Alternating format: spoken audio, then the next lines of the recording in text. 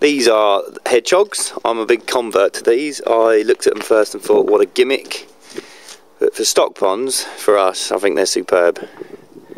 I just bought a few to start with. We've got about a dozen and put them in the stock ponds. It's not really to stop much in the way of predation, but it's to de-stress the fish. Our stock ponds are big open bits of water, just with marginal plants and aerators on. So these things will just help the fish have somewhere else to go. Hopefully the less stressed the fish are, the more they'll feed, so therefore the quicker they'll grow. Little things. There's 18 tonne of chalk in there, ready to go for March. What do you reckon, Jack? He's got no idea. That brick's going to fall off as soon as he puts it in the water.